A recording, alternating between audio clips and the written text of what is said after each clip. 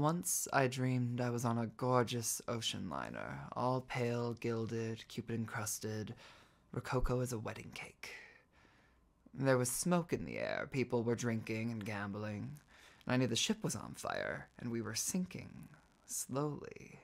They knew it too, but they were very gay, dancing and singing and kissing, a little delirious.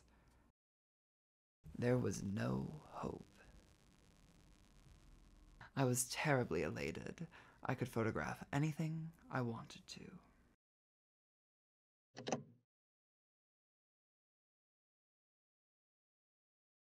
One of the things I felt I suffered from as a kid was I never felt adversity. I was confirmed in a sense of unreality, which I could only feel as unreality. And the sense of being immune was, ludicrous as it seems, a painful one. It was as if I didn't inherit my own kingdom for a long time. The world seemed to me to belong to the world. I could learn things, but they never seemed to be my own experience. Everyone has this thing where they need to look one way, but they come out looking another way, and that's what people observe. You see someone on the street, and essentially what you notice about them is the flaw. It's just extraordinary that we should have been given these peculiarities, and not content with what we were given. We create a whole other set. Nudist camps was a terrific subject for me. The first time I went was in 1963 when I stayed for a whole week, and that was really thrilling. It was the seediest camp, and for that reason, for some reason, it was also the most terrific. It was really falling apart. You think you're going to feel a little silly walking around with nothing on but your camera, but that part is really sort of fun. It just takes a minute. You learn how to do it, and then you're a nudist. You may think you're not, but you are. I remember one summer I worked a lot in Washington Square Park. It must have been about 1966. The park was divided. It had these walks, sort of like a sunburst, and there were these territories staked out. There were young hippie junkies down one row. There were lesbians down another, really tough, amazingly hardcore lesbians. And in the middle were winos. It was really remarkable. I found it very scary. I mean, I could become a nudist, I could become a million things, but I could never become that, whatever all those people were. There's a kind of power thing about the camera. I mean, everyone knows you've got some edge. You're carrying some slight magic which does something. It fixes them, in a way. Freaks was a thing I photographed a lot. It was one of the first things I photographed, and it had a terrific kind of excitement for me. I just used to adore them. I still do adore some of them.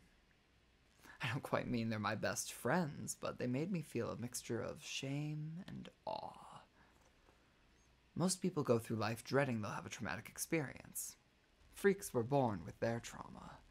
They've already passed their test in life. They're aristocrats.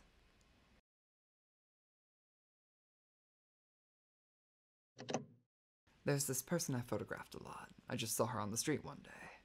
I was riding my bicycle on 3rd Avenue, and she was with a friend of hers. They were enormous, both of them, almost 6 feet tall and fat. I thought they were big lesbians. They went into a diner, and I followed them and asked if I could photograph them. They said yes tomorrow morning. Subsequently, they were apparently arrested, and they spent the night in jail being booked. So the next morning, I got to their house around 11, and they were just coming up the stairs after me.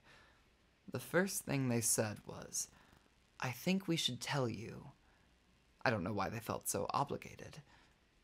"We're men." I was very calm, but I was really sort of pleased. The last time I saw her, I went to her birthday party. She called me up and said it was her birthday party and would I come, and I said how terrific.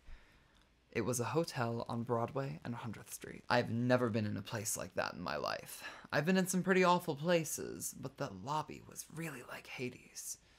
There were people lounging around with the whites of their eyes sort of purple, and their faces all somehow violety black. And it was scary. The elevator was broken, and so finally I decided to walk. It was the 4th floor, and there were these people dead on their feet on the stairs. You had to step over about 3 or 4 people every flight. And then I came into her room. The birthday party was me and her, a whore friend of hers and her pimp, and the cake.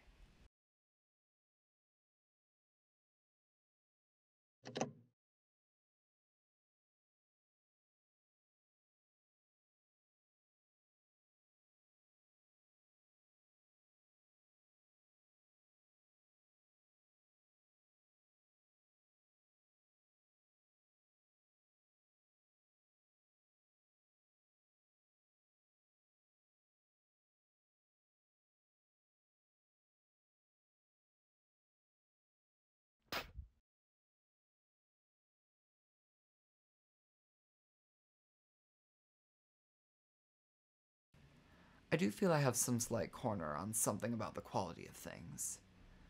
I mean, it's very subtle and a little embarrassing to me, but I really believe there are things which nobody would see unless I photographed them.